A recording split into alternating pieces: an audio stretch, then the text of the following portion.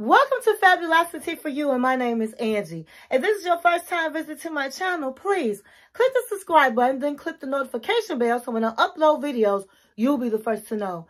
Like this video and make a comment. This channel is about fashion, beauty, and lifestyle. And if this is not your first time visiting my channel, well, welcome back, my queens, and welcome to the kings out there.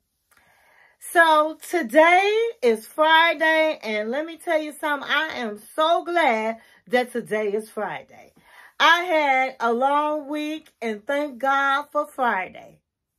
It's Friday. Ah, it's Friday. Ah, it's Friday. Ah, it's Friday. Ah, it's Friday. Ah, it's Friday. Yeah, it's Friday. Today is Friday, and today is relationship topic night, and I've been waiting all week to talk to my kings and queens out there, and so here we are.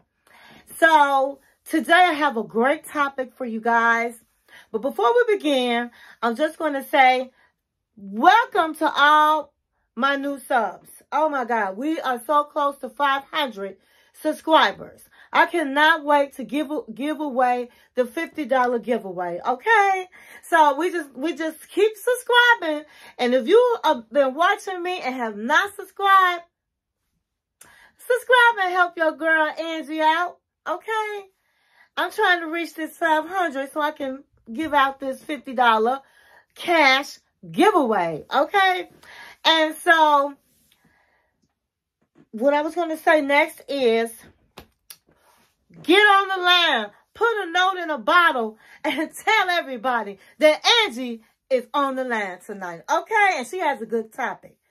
I need you to text. I need you to pick up the phone. I need you to let everybody know that Angie has a great topic tonight, okay? And she's on the line. All right, so before we begin, I just want to say I have on tonight, I tried to get a little rah-rah and flashy with y'all tonight. I have on a Valentino jogging suit, and I think it's fly. Yeah, it's fly. It's fly. And so I have on some Valentino gym shoes, and so I'm looking good for my kings and for my queens, okay? And so let's begin. But before I begin, I just want to say to my new subs, if this is your first time with me on Relationship Topic Night on Fridays, I usually do either a Dear Angie or I do a topic. And if you have any relationship problems or you need some relationship advice, please email me on my business email, which is in the description. And if there's a particular topic that you would like for me to talk about, I would be so happy to do that. Just, as I said, email me on my business email and let me know what you'd like for me to talk about. Okay? So let's get right into it. So tonight, we're going to be talking about, and yes, if you see me looking down, it's because, yes, I'm reading. I wrote down, jot down a few things so that I don't lose track of what I'm talking about tonight. The top 10 communication techniques for couples. So this topic is really important because communication is very important in your relationship. Without communication, effective communication, your relationship cannot be successful. The good news is, if you don't have effective communication skills, then guess what? You can learn to have it. And so tonight, I'm going to give you the top 10 effective communication techniques, okay? So let's begin. Number 1, do not talk at the same time. You have to listen. And it's so many couples that when you have something to talk about that's might not be pleasant for the other person, something negative to say, everybody wants to jump in and start talking. And that's not going to ends up in a good conversation. So you want to listen. And you want to clear all distractions when your significant other is speaking. And you don't want to interrupt the person that's speaking. You don't want to listen. You want to listen to understand and not to rebuttal. There's so many people that they just want to, as soon as you start saying something negative, they ready to jump in and thinking about what they're going to say to defend themselves, when they should be really concentrating on what you're talking about. Because when your mind is elsewhere, you're not going to be able to hear what your significant other is trying to tell you. Number 2, you want to think before you speak, or you will regret it. And you want to talk slow so that your partner can understand what you're saying. And you don't want to ramble, because once you start talking a long time, especially when you're talking to a man, all he hears is wah, wah, wah, wah, wah, wah, wah, wah, wah, wah, wah, wah.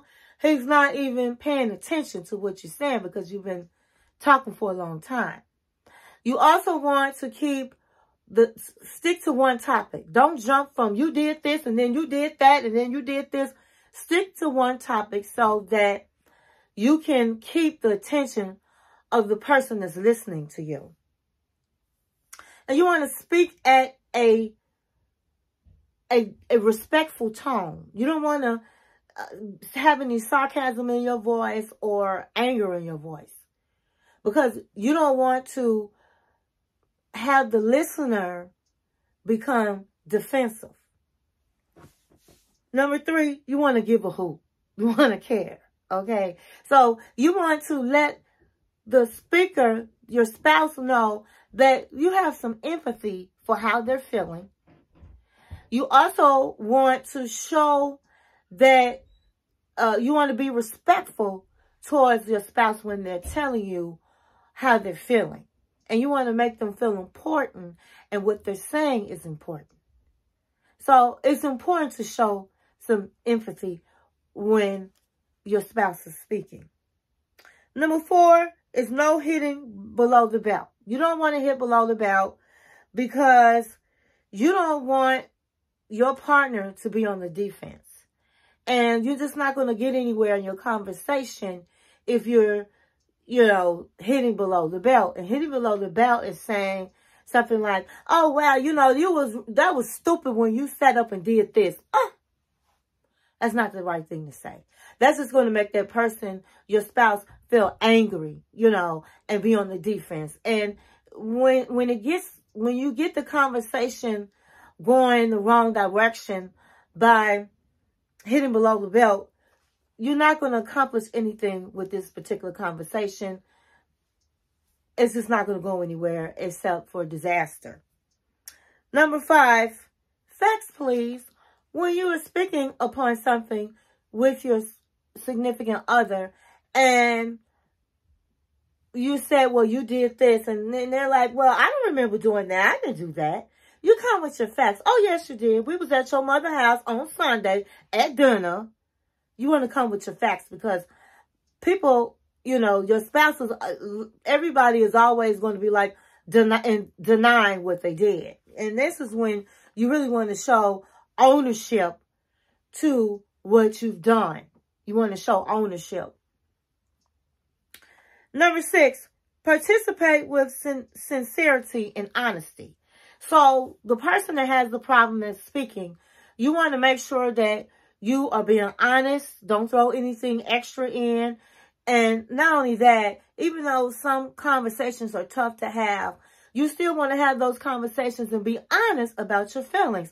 If it's something that you did not like, or your spouse did something you did not appreciate, it is okay to let them know. And you have to be honest. You don't want to not say something because you don't want to be honest. And number 7, you want to echo what they said to you.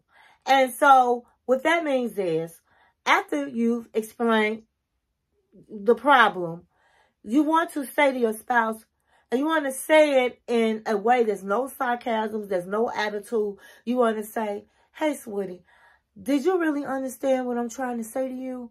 And if that person says yes, if he says yes or she says yes, then you say, well, can you just tell me what I said just to make sure that we're on the same page? I just want to make sure that me and you are on the same page. You don't want to be like, did you really get what I was telling you? You don't want to talk like that. Okay? You want to have a nice, respectful tone. And if they say, you know what, I really didn't understand, that's okay. You want to use examples, because what I'm realizing, even in my marriage, even to just this morning, I asked my husband, I said, can you hand me what was it? I forgot what it's called, but it's like wipes. I said, can you please hand me the wipes? I said, it's in my powder room. It's in the drawer that is by the window. Now, in my powder room, I only have one window. And he was like, well, which drawer is it? I'm like, and I started getting frustrated because I'm like, it's only one window. And it's by the window. Well, what is it that you want me to get? What's the name of it? I'm like, it's only one package of wipes. And it's like, I'm realizing I have to be very precise. He likes me to be very precise with him. And so I'm noticing with men, you know, they're not mind readers. You have to really explain to them for them to really understand. And so if your spouse or your man or whoever is like, I don't understand what you're saying, then use some examples so that they can understand, so that you can be received. And then number 8, body. Body language is a nonverbal communication.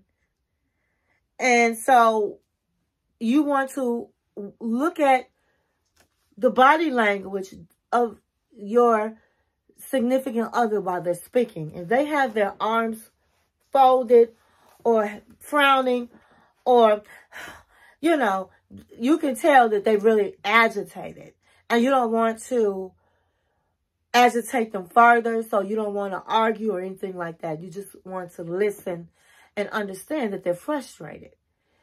And for the speaker, for the person that's speaking, you want to be mindful of your body language so that you do not make the person that's listening be on the defense. 9, you want to respect, to agree or disagree.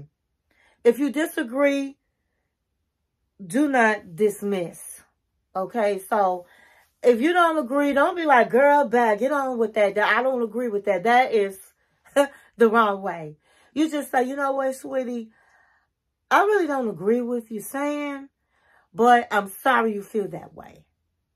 And that's not dismissing them. That's acknowledging their feelings. But you are also saying, I do not agree. You don't have to agree. But you don't have to sit up and be dismissive. And number 10, you want to have a witnesses or third party intervention.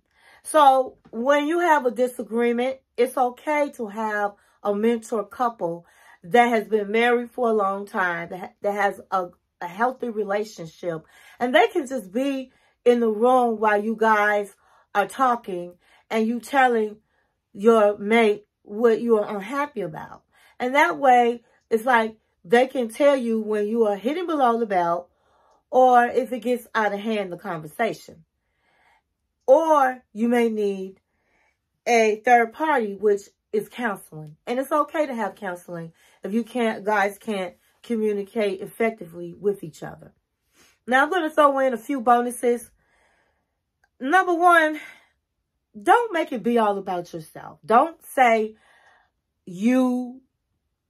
You know, make sure you say I, so that the person that you're talking to doesn't feel defensive. And don't talk all day. Let the person, your spouse, get a chance to answer you.